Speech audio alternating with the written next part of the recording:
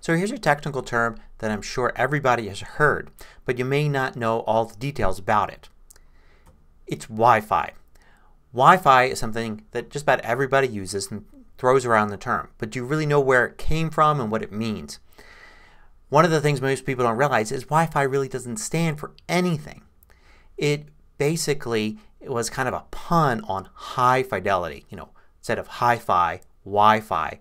But the FI doesn't stand for anything and the WI could be wireless, but it would also mean wired. So it really doesn't stand for anything. It was actually a term that some brand experts came up with around 1999 to describe a set of standards.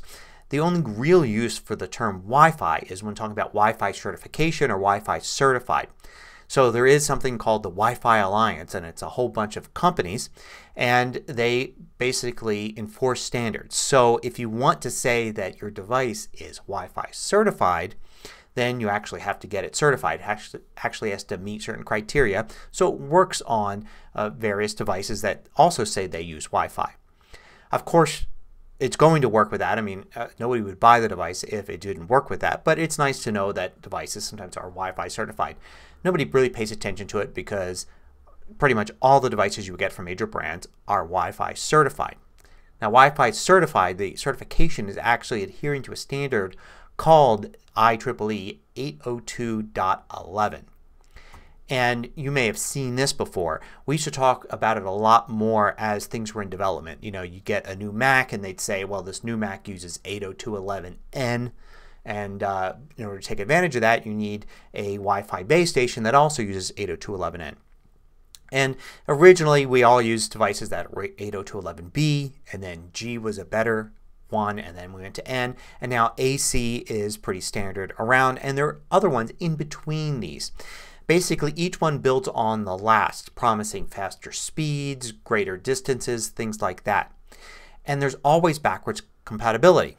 So if you have a device, a computing device you actually hold in your hand or use that uses 802.11g, and you have a base station that's 802.11ac, then it will work. It doesn't work the other way around though. If the base station is only 802.11g and you have a device that uses 802.11ac, you're not going to be able to use things at that speed. It's going to drop all the way back to 802.11g speeds. So for best compatibility you want to make sure everything is the latest, but it's really a non-issue for most people. Anything 802.11n or after is going to seem pretty fast, and all devices kind of are way past that by many years. Now when we talk about Wi-Fi we talk about things like base stations. So these are the actual things you're connecting to. Of course Wi-Fi is also in your iPhone, it's in your iPad, it's in your Macs, any device you've got, even Wi-Fi enabled cameras and other devices, things like that. But the base station is what they all connect to. And they could be things like the Airport Extreme or some other brand of base station.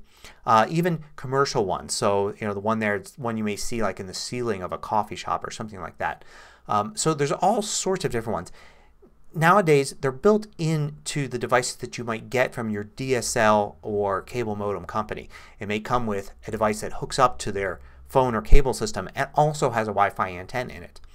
So they don't have to be independent devices like the Airport Extreme is independent and you connect that. So you have two devices like I do, a DSL modem and then an Airport Extreme connected to that. A lot of people today have a single device. This is why things like the Airport Extreme are kind of going away for consumers. It's because it's easy for the DSL and cable modem companies to build Wi-Fi into their modems. So you don't need to get another device.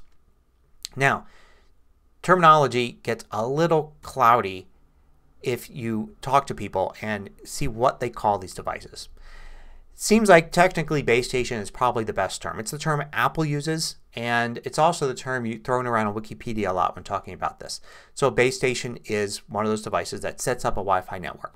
But people call them other things. You hear people call them a router, a hub, certainly a hotspot, gateway, antenna.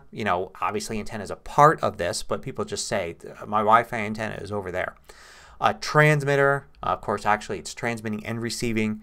a network switch or access point, or even just calling it a modem. And of course a modem is a separate thing, but as I said they're combined now. You get a modem that has Wi-Fi in it, so people just call the whole thing the modem. Any of these terms are fine. They're technically correct probably in some way or another, but they are thrown around a lot, so it kind of clouds the waters in terms of understanding what somebody's talking about when they use one of these terms. In most cases they're talking about a Wi-Fi base station.